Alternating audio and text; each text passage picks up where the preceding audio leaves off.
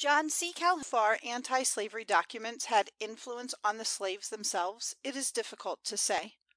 They could neither read nor write, but it is remarkable that from this period a large number of slaves made their escape from the South and fled to the North, protected by philanthropists, abolitionists, and kind-hearted people generally.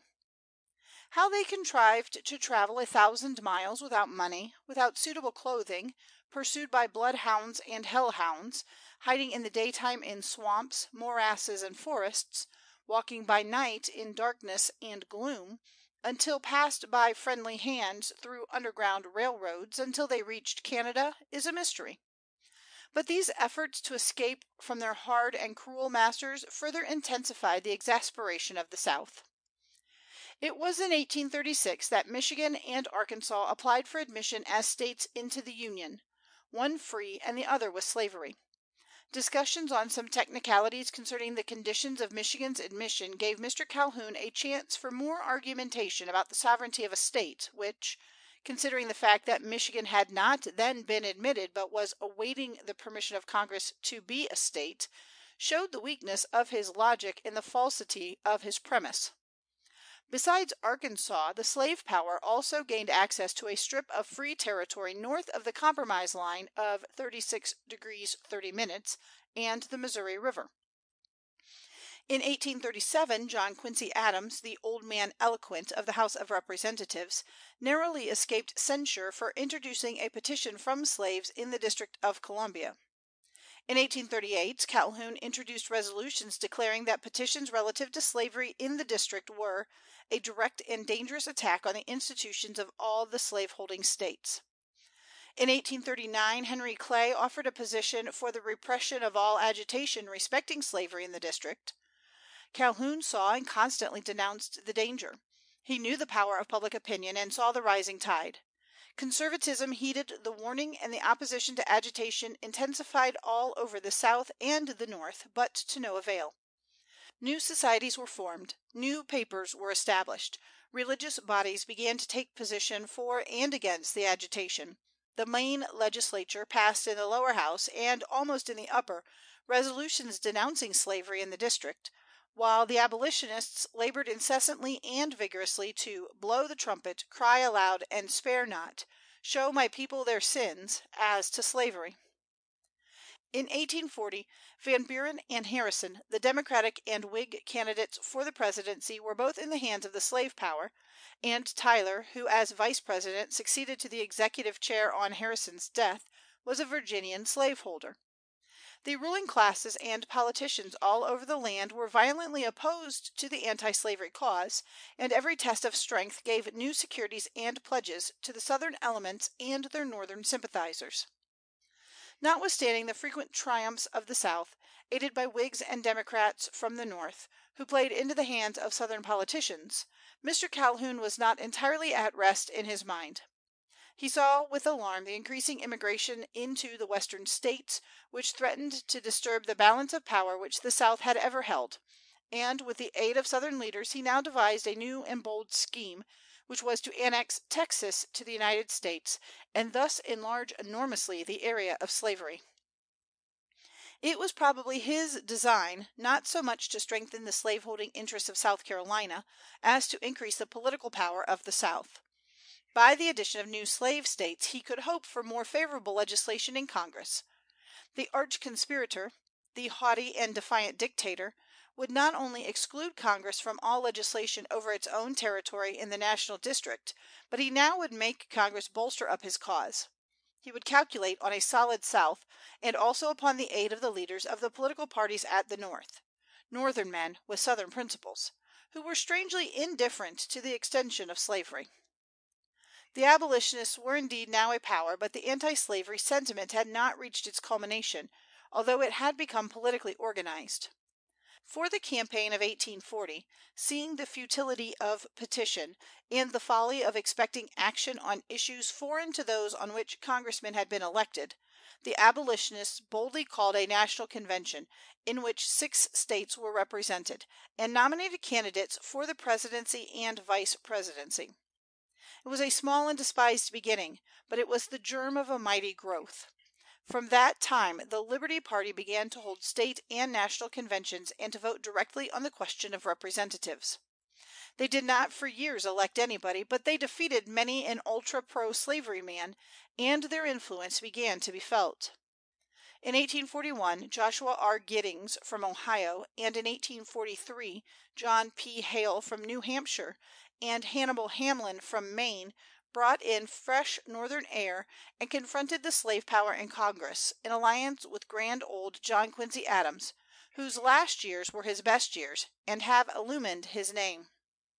Most of the anti slavery men were still denounced as fanatics, meddling with what was none of their business.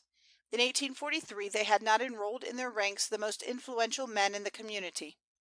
Ministers, professors, lawyers, and merchants generally still held aloof from the controversy, and were either hostile or indifferent to it.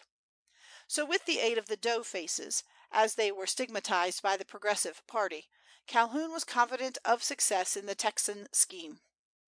At that time many adventurers had settled in Texas, which was then a province of Mexico, and carried with them their slaves. In 1820, Moses Austin, a Connecticut man, long resident in Missouri, obtained large grants of land in Texas from the Mexican government, and his son Stephen carried out after the father's death a scheme of colonization of some 300 families from Missouri and Louisiana. They were a rough and lawless population, but self-reliant and enterprising. They increased rapidly, until, in 1833, being 20,000 in number, they tried to form a state government under Mexico, and this being denied them, declared their independence and made revolution. They were headed by Sam Houston, who had fought under General Jackson and had been governor of Tennessee. In 1836 the independence of Texas was proclaimed. Soon after followed the battle of San Jacinto, in which Santa Anna, the president of the Mexican Republic and the commander of the Mexican forces, was taken prisoner. Immediately after this battle, Mr. Calhoun tried to have it announced as the policy of the government to recognize the independence of Texas. When Tyler became president, by the death of Harrison, although elected by Whig votes, he entered heart and soul into the schemes of Calhoun, who, to forward them, left the Senate and became Secretary of State, as successor to Mr. Upshur. In 1843 it became apparent that Texas would be annexed to the United States. In that same year, Iowa and Florida, one free, the other slave, were admitted to the Union. The Liberty Party beheld the proposed annexation of Texas with alarm, and sturdily opposed it as far as they could through their friends in Congress, predicting that it would be tantamount to a war with Mexico. The Mexican minister declared the same result. But Texas or disunion became the rallying cry of the South. The election of Polk, the annexationist Democrat, in 1844, was seized upon as popular mandate for annexation, although had not the Liberty Party, who like the Whigs were anti-annexationists, divided the vote in New York State, Clay would have been elected. The matter was hurried through Congress. The Northern Democrats made no serious opposition, since they saw in this annexation a vast accession of territory around the Gulf of Mexico, of indefinite extent. Thus Texas, on March 1, 1845, was offered annexation by a joint resolution of the Senate and House of Representatives, in the face of protests from the wisest men of the country, and in spite of certain hostilities with Mexico. On the following 4th of July, Texas, accepting annexation, was admitted to the Union as a slave state, to the dismay of Channing, of Garrison, of Phillips, of Sumner, of Adams, and of the whole anti-slavery party, now aroused to the necessity of more united effort, in view of this great victory to the South, for it was provided that at any time, by the consent of its own citizens, Texas might be divided into 4 states, whenever its population should be large enough. Its territory was 4 times as large as France. The Democratic President Polk took office in March, 1845. The Mexican War, beginning in May, 1846, was fought to a successful close in a year and 5 months, ending September, 1847. The fertile territory of Oregon, purchased from Spain, had been peaceably occupied by rapid immigration and by settlement of disputed boundaries with Great Britain. California, a Mexican province, had been secured to the American settlers of its lovely hills and valleys by the prompt daring of Captain John C. Fremont, and the result of the war was the formal cession to the United States by Mexico of the territories of California and New Mexico, and recognition of the annexation and statehood of Texas.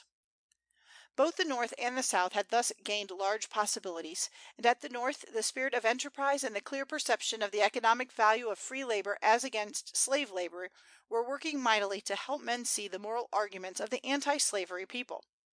The division of interest was becoming plain, the forces of good sense and the principles of liberty were consolidating the North against farther extension of the slave power. The perils foreseen by Calhoun, which he had striven to avoid by repression of all political discussion of slavery, were nigh at hand.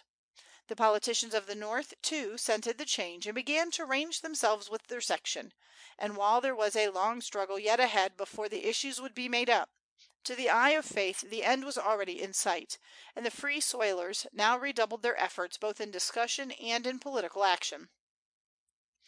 Thus far, most of the political victories had been with the slave power, and the South became correspondently arrogant and defiant. The war of ideas against Southern interests now raged with ominous and increasing force in all the Northern States. Public opinion became more and more inflamed. Passions became excited in cities and towns and villages which had been dormant since the Constitution had been adopted. The decree of the North went forth that there should be no more accession of slave territory, and, more than this, the population spread with unexampled rapidity toward the Pacific Ocean in consequence of the discovery of gold in California in 1848, and attracted by the fertile soil of Oregon. Immigrants from all nations came to seek their fortunes in territories north of 36° 30'. What Calhoun had anticipated in 1836, when he cast his eyes on Texas, did not take place. Slave territory indeed was increased, but free territory increased still more rapidly. The North was becoming richer and richer, and the South scarcely held its own. The balance which he thought would be in favor of the South he now saw inclining to the North. Northern states became more numerous than Southern ones, and more populous, more wealthy, and more intelligent. The political power of the Union, when Mr. Polk closed his inglorious administration, was perceptibly with the North, and not political power only, but moral power. The great West was the soil of free men. But the haughty and defiant spirit of Calhoun was not broken. He prophesied woes. He became sad and dejected, but more and more uncompromising, more and more dictatorial. He would not yield. "If we yield an inch," said he, "we are lost." The slightest concession in his eyes would be fatal. When he declared his nullification doctrines, it was because he thought that state rights were invaded by hostile tariffs. But after the Mexican War, slavery was to him a matter of life and death. He made many excellent and powerful speeches, which tasked the intellect of Webster to refute. But, whatever the subject, it was seen only through his Southern spectacles, and argued from partisan grounds and with partisan zeal. Everything he uttered was with a view of consolidating the South, and preparing it for disunion and secession as the only way to preserve the beloved institution. In his eyes, slavery and the Union could not coexist. This he saw plainly, but if either must perish, it should be the Union, and this doctrine he so constantly reiterated that he won over to it nearly the entire South. But in consolidating the South he also consolidated the North.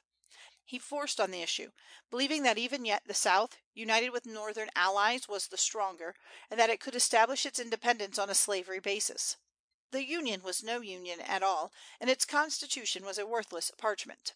He proposed a convention of the Southern States which should agree that until full justice was rendered to the South, all the Southern ports should be closed to the sea-going vessels of the North. He arrogantly would deprive the North even of its constitutional rights in reference to the exclusion of slavery from the territories. In no way should the North meddle with the slavery question, on penalty of secession, and the sooner this was understood the better. "We are," said he, "relatively stronger than we shall be hereafter, politically and morally." The great fight arose in 1849. The people in the Northwestern Territories had been encouraged to form governments, and had already tasted the delights of self-rule. President Polk had recommended the extension of the old Missouri Compromise line of 36° 30' westward to the Pacific, leaving the territory south of that open to slavery. This would divide California, and was opposed by all parties. Calhoun now went so far as to claim the constitutional right to take slaves into any territory, while Webster argued the power of Congress to rule the territories until they should become states. So excited was the discussion that a convention of Southern states was held to frame a separate government for the United States South. The threat of secession was ever their most potent argument. The contest in Congress centered upon the admission of California as a state and the condition of slavery in the territories of Utah and New Mexico. A great crisis had now arrived. Clay, the great pacificator, once more stepped into the arena with a new compromise. To provide for concessions on either side, he proposed the admission of California, whose new constitution prohibited slavery, the organization of Utah and New Mexico as territories without mention of slavery, leaving it to the people, the arrangement of the boundary of Texas, the abolition of slavery in the District of Columbia, and the enactment of a more stringent fugitive slave law, commanding the assistance of people in the free states to capture runaways when summoned by the authorities. The general excitement over the discussion of this bill will never be forgotten by those who witnessed it. The South raged and the North blazed with indignation, especially over the fugitive slave bill. Meanwhile, Calhoun was dying. His figure was bent, his voice was feeble, his face was haggard, but his superb intellect still retained its vigor to the last. Among the multitude of ringing appeals to the reason and moral sense of the North was a newspaper article from the Independent of New York by a young Congregational minister, Henry Ward Beecher. It was entitled, "Shall We Compromise?" and made clear and plain the issue before the people. Slavery is right, slavery is wrong. Slavery shall live, slavery shall die. Are these the conflicts to be settled by any mode of parceling out certain territories? This article was read to Calhoun upon his dying bed. "Who wrote that?" he asked. The name was given him. "That man understands the thing. He has gone to the bottom of it. He will be heard from again." It was what the great Southerner had foreseen and foretold from the first. The Compromise Bill at last became a law.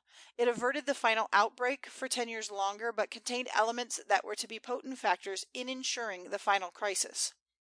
With the burden of the whole South upon his shoulders, Calhoun tottered to the grave a most unhappy man; for though he saw the irrepressible conflict as clearly as Seward had done, he also saw that the South, even if successful as he hoped, must go through a sea of tribulation. When he was no longer able to address the Senate in person, he still waged the battle. His last great speech was read to the Senate by Mr. Mason of Virginia on the 4th of March, 1850. It was not bitter nor acrimonious. It was a doleful lament that the Southern States could not long remain in the Union with any dignity, now that the equilibrium was destroyed. He felt that he had failed, but also that he had done his duty, and this was his only consolation in view of approaching disasters.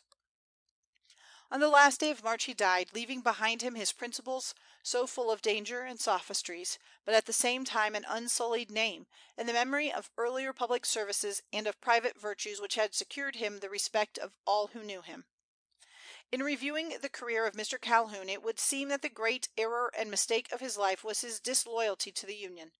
When he advocated state rights as paramount over those of general government, he merely took the ground which was discussed over and over again at the formation of the Constitution, and which resulted in a compromise that, with control over matters of interest common to all states, the central government should have no power over the institution of slavery, which was a domestic affair in the Southern states. Only these states, it was settled, had supreme control over their own peculiar institution. As a politician, representing Southern interests, he cannot be severely condemned for his fear and anger over the discussion of the slavery question, which, politically considered, was out of the range of congressional legislation or popular agitation. But when he advocated or threatened the secession of the Southern states from the Union, unless the slavery question was let alone entirely both by Congress and the Northern states, he was unpatriotic, false in his allegiance, and unconstitutional in his utterances. A state has a right to enter the Union or not, remaining, of course, in either case, United States territory, over which Congress has legislative power. But when once it has entered into the Union, it must remain there as part of the whole. Otherwise, the states would be a mere league, as in the Revolutionary times. Mr. Calhoun had a right to bring the whole pressure of the slave states on a congressional vote on any question. He could say, as the Irish members of Parliament say, "Unless you do this or that, we will obstruct the wheels of government, and thus compel the consideration of our grievances so long as we hold the balance of power between contending parties." But it's quite another thing for the Irish legislators to say, "Unless you do this or that, we will secede from the Union," which Ireland could not do without war and revolution. Mr. Calhoun, in his one sidedness, entirely overlooked the fact that the discontented states could not secede without a terrible war; for if there is one sentiment dear to the American people, it is the preservation of the Union, and for it they will make any sacrifice. And the same may be said in reference to Calhoun's nullification doctrines. He would, if he could, have taken his state out of the Union, because he and the South did not like the tariff. He had the right, as a senator in Congress, to bring all the influence he could command to compel Congress to modify the tariff or abolish it altogether. And with this he ought to have been contented. With a solid South and a divided North, he could have compelled a favorable compromise, or prevented any legislation at all. It is legitimate legislation for members of Congress to maintain their local and sectional interest at any cost, short of disunion. Only it may be neither wise nor patriotic, since men who are supposed to be statesmen would by so doing acknowledge themselves to be mere politicians, bound hand and foot in subjection to selfish constituents, and indifferent to the general good. Mr. Calhoun became blind to general interests in his zeal to perpetuate slavery, or advance whatever would be desirable to the South, indifferent to the rest of the country, and thus he was a mere partisan, narrow and local. What made him so powerful and popular at the South equally made him to be feared and distrusted at the North. He was a firebrand, infinitely more dangerous and incendiary than any abolitionist whom he denounced. Calhoun's congressional career was the opposite of that of Henry Clay, who was more patriotic and more of a statesman, for he always professed allegiance to the whole Union, and did all he could to maintain it. His whole soul was devoted to tariffs and internal improvements, but he would yield important points to produce harmony and ward off dangers. Calhoun, with his state sovereignty doctrines, his partisanship, and his unscrupulous defiance of the Constitution, forfeited his place among great statesmen, and lost the esteem and confidence of a majority of his countrymen, except so far as his abilities and his unsullied private life entitled him to admiration. Authorities. I know of no abler and more candid life of Calhoun than that of von Holst. Although deficient in incidents, it is no small contribution to American literature, apparently drawn from a careful study of the speeches of the great nullifier. If the author had had more material to work upon, he would probably have made a more popular work, such as Carl Schurz has written of Henry Clay, and Henry Cabot Lodge of Daniel Webster and Alexander Hamilton. In connection, read the biographies of Clay, Webster, and Jackson. See Wilson's History of the Rise and Fall of the Slave Power, also Benton's 30 Years of Congressional History, and Calhoun's Speeches. End of section 14.